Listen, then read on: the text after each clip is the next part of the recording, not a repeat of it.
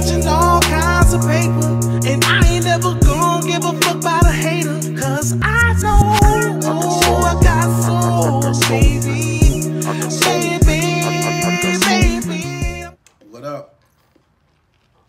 What up, gang, gang, gang? You already know what it is, Guy King TV.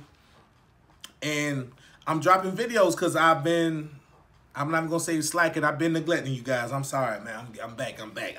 I've been running around the streets, and I've been seeing some things. So I just wanted to address them while I got time. Let's talk about why simps are always gonna come in last. Now, if you classify yourself as a simp, I want to say this. You can always change. You don't have to be a simp for life. You know what I'm saying? You don't have to be a simp for life. You can always change. Now, I want to say this. The red pill truth is this. There's nothing wrong with being nice to women who deserve it. There's nothing wrong with that. There's nothing more beautiful than being able to enjoy spending time with a woman that deserves it. You know, that deserves your time. She's complimenting you and y'all having a good time.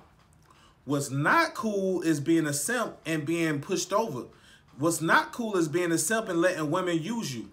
What's not cool is being a simp knowing good and well that there's certain aspects of a traumatic woman that you are putting up with just to get some pussy. That's not cool. You don't deserve that. And at the same time, I'm going to be 100. If you're a motherfucking man, then you got the choice to get out of there. You don't have to stay there.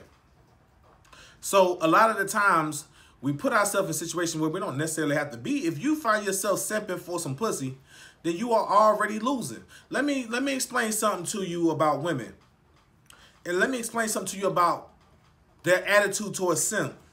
And I always mention Patrice O'Neal a lot because that's my favorite comedian, and he was a MGTOW homie.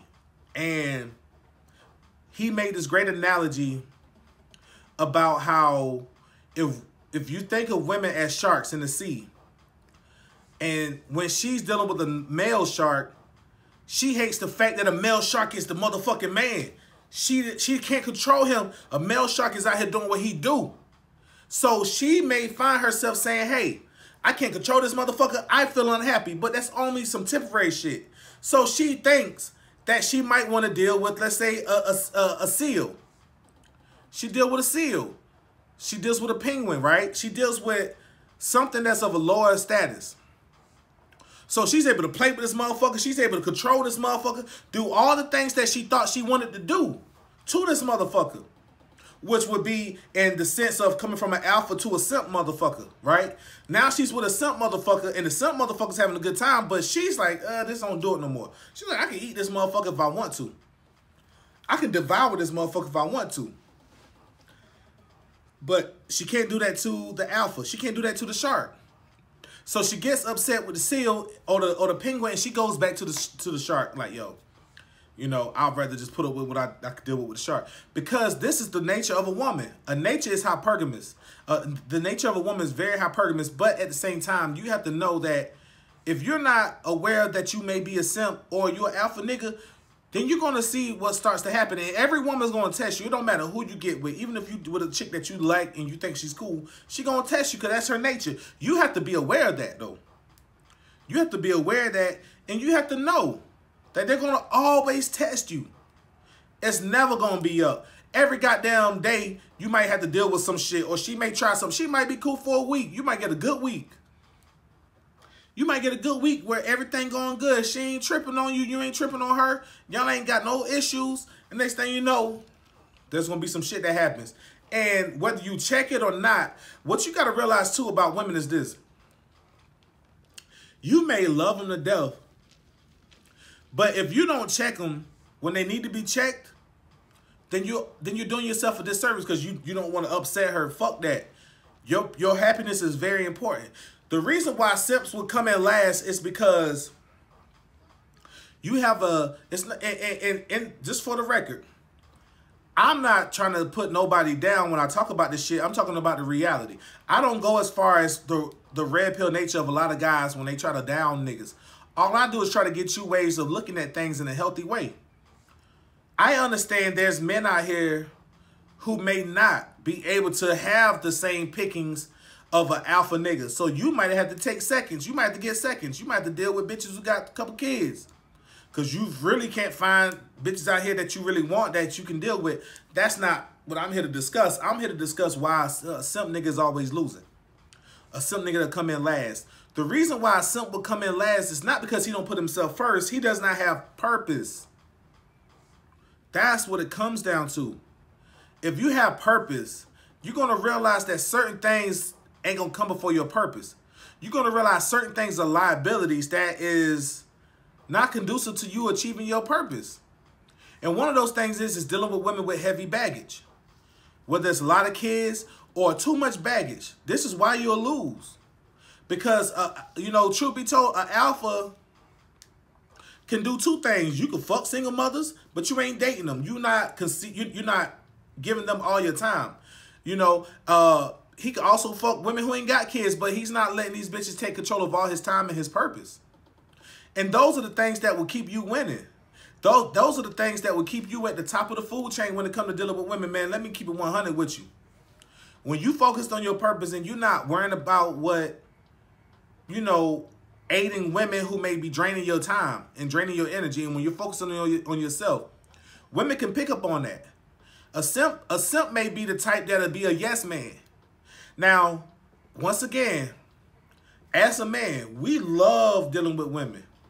We love having fun hanging out with women.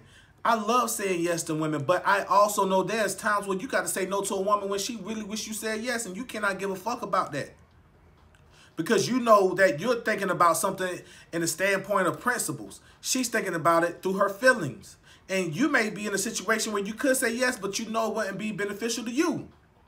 So you cannot give a fuck how she feels. A simp nigga gonna say yes and bend over backwards just because he don't want to make her mad. So you're going to stay losing off top because you're not putting yourself in a healthy position. That's what's one of the things that's very important to understand. These are the things that I have the issue. But I'm not the type of guy to, you know, correct a nigga out in the field.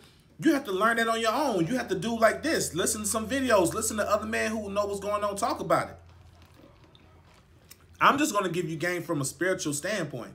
From a healthy standpoint, when we talk about simps, you have to understand that it's not in your nature to be a yes man to a woman.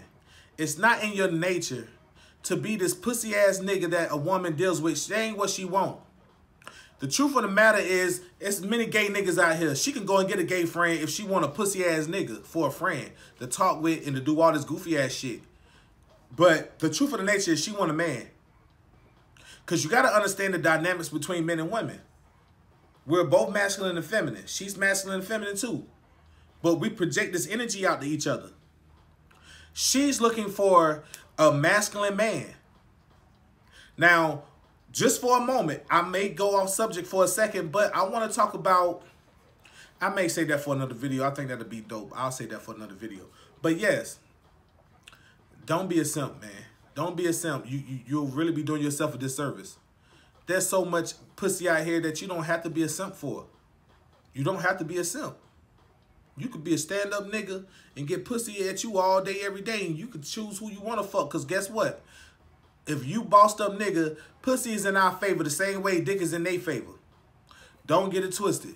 You know what I mean? So I ain't want to be too long. Just want to chop it up. If you're a simp, man, come on, man. Come on, man. You know, I'm not going to be that red pill guy to tell you all this hurtful, hateful shit about women to make you feel like you got to be mean to them. That's not what I'm here to do. I'm here to show you how to deal with your masculine energy and understand how to interact with the feminine. It's very important that we understand this. But I didn't want to be too long because I'm going to get back to writing my book. But I just definitely want to put some game out here for y'all. Like, share, subscribe. If you need a consultation, I charge $100 an hour. Email me at ironic94772@gmail.com, or you can inbox me on IG at PatahRBG, PTAHRBG. So you already know what it is. Gold Sack Gang niggas checking in. Squirtle Gang niggas stay at it. Salute. I'ma stay touching all kinds of paper, and I ain't never gonna give a fuck about a hater, cause I know I got soul, baby. Baby, I'm gon' shine forever. And I'ma stay touching on that wood and leather. Cause I